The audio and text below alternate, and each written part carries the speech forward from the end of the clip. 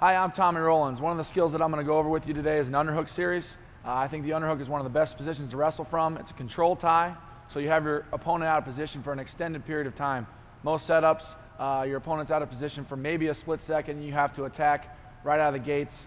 With an underhook position, you can have him out of position for an extended period of time, and based on his reaction, I hit a certain set of skills. But before we do any skill from the underhook, you got to make sure that you have a good underhook. And some of the areas that I think are important when you have an underhook position is you got to have an angle, you got to have leverage, and there can be no space between you and your opponent. So that's kind of my checkpoint when I have an underhook position. So when I get here in an underhook, I want to have an angle. I have an angle with my opponent right here. I want to have leverage. How do I have leverage? Well, one, if you're a tall guy, it's pretty easy. But even if you're short, I jack him up here. Okay? Now, one thing that you got to make sure of is a lot of people like to grab the shoulder. There's a lot of ways to skin a cat. You can win a lot of different ways. I'm not knocking this way of doing the underhook, but when you have an underhook right here, it's easy for your opponent to wing down and take away some space and leverage from you. And like I said, you want to have an angle, leverage, and no space. So I get in here. The underhook that I'm going to have, I want my hand in the upper middle part of my opponent's back. I want to jack my shoulder up to make sure his shoulder is in his ear. So once I get there, I have an angle already. Now I have leverage. Alex is in a very uncomfortable position. Okay? And I want to make sure there's no space. I don't want to back out and put my head in the chest here. There's some things I can do here. I can do a swim high crotch. I can do an ankle pick. I can come down to a front headlock. But from here, I have a lot more options based on his reaction. Okay? So when I go to tie up with my opponent, I get my underhook in a lot of different ways. Boom. Hand in the upper middle part of my opponent's back. Shoulder in his ear. Angle, leverage, no space. For those of you guys that like Greco, it's pretty simple. I'm just going to center step. For those of you that aren't familiar, I want to keep my lead leg forward, okay, so that I can overwhelm my opponent. The only way you can get your opponent to react is if you overwhelm him. This is not going to make my opponent react. He's not threatened. This threatens him, that makes him do something, okay?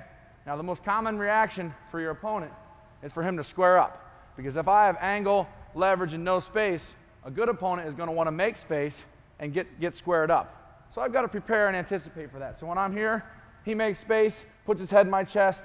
Now I don't have an angle, I don't have much leverage, and I don't have any space. I want to continue to fight for that position in a typical underhook style of wrestling. All right, but the skill I want to go over with is if I get here, he squares up, puts his head in my chest, and there's not a whole lot of options that I can do. I have the hand on the wrist, I could have it on the head, I could have it on the tricep, my free hand, doesn't matter. Okay, my opponent is squared up, his head's in my chest. I'm kind of out of options, at least you would think. Okay? Number one skill that I like to hit from this position is a underhook throw-by. Okay, and the first thing I want to do is I want to take this back leg and hop it to the side I'm attacking. And I'm going to attack the underhook side. So back leg hops, boom. That gets me to the side and gets back to my angle. At the same time, I'm going to throw everything over top of my opponent's head with my right arm. So back leg hops, throw-by right here. Okay?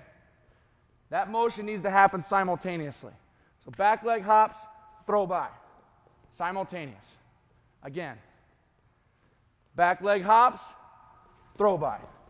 Okay? Now what I want to do with my right arm is I'm placing it down here. The second his thigh hits my forearm, I'm returning to the fundamentals of wrestling. As you can see, being like this, like a teapot, is not exactly fundamental wrestling. But I'm sacrificing a little bit of the basic positions to get my angle. So I'm right here, back leg hops, throw by. The second his thigh hits my forearm, return to the basics, single leg. Sometimes they fall all the way down like Alex did. Sometimes they stay up. You got to prepare for when people stay up. Okay, so I throw him by. Boom, he stays up. I'm here, back in my single leg position.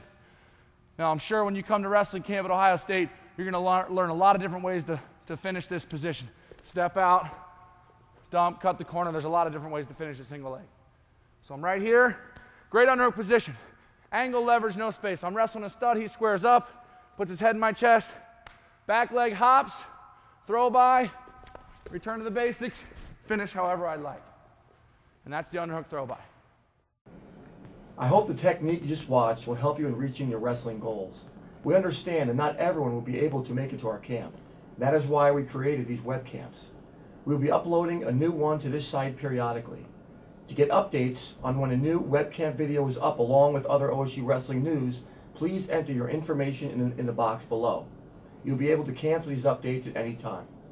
If you'd like to share these webcams with your teammates, please list additional emails under the comments section below. Thanks a lot, and we look forward to assisting you in reaching your goals.